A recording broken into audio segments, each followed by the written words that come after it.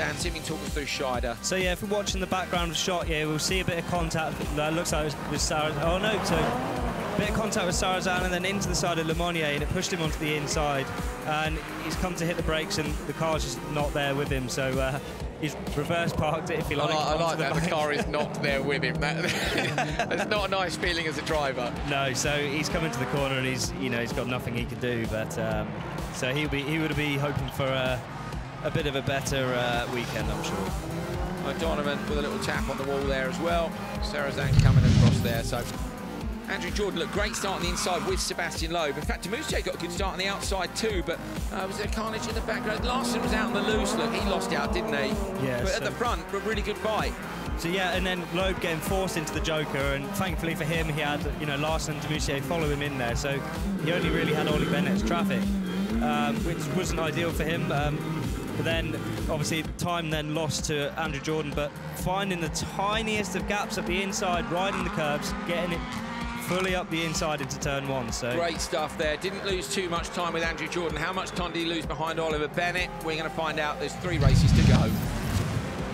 Dan off the start. Genet got pushed out into the gravel, didn't he? Kevin did well there, didn't he? Avoid it behind. Gronholm unlucky. Nothing really you can do.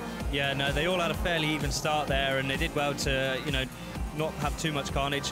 Not sure what happened to Genet there. We just saw him limping around late in the race, so yeah, we're just about to miss it. We're about to see Kevin missing the first apex. Ideally you want to clip both curbs through that chicane. Yeah, so. Otherwise you have to wait on the throttle lane just that little bit longer. So Kevin Hansen, very nicely done, takes it, and at the minute it is him who leads Q4. Even start, wasn't it? Hansen with a little nose in the side of Solberg. Baumanis in the background here. Great drive. So yeah, you can see what I mean. He sort of kept himself back out of the way off the line there, and it put him on the perfect line to pick up, the mistakes that people made in turn 2. So very close race here with Solberg and Hansen. We see him really sideways on the way out of the Joker lap there, trying to use as much momentum as he can through the corners, but keeping it very neat and tidy. Hansen, a lot more sideways than we normally see from him here, but... It was good, wasn't it? It was good, but yeah, Petter able to get the overlap on such a short Joker lap, so Solberg takes it.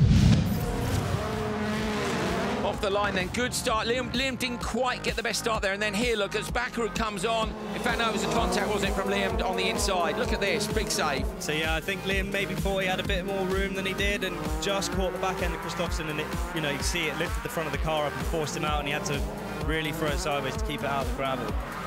Ekstrom sideways through the left and the right. Is he managing tyres? Is he saving something for the semis? You'll be able to find out later on today.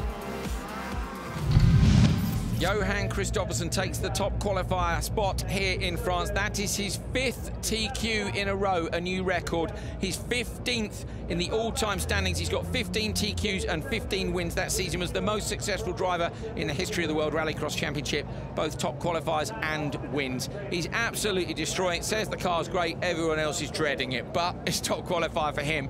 Bakkerud, Ekstrom, so it's Kristoffersson versus Ekstrom in Semi 1, and it's Bakkerud versus Solberg in Semi 2, so that's great. Audis versus VWs in the 2 different races. Timmy Hansen, Liam Doran will be on the 2nd row. Kevin Hansen, Timmer's Yarnov. Q8, that's good for Timmer. That might be one of his best results of the year in qualifying. Gronholm makes it through as well.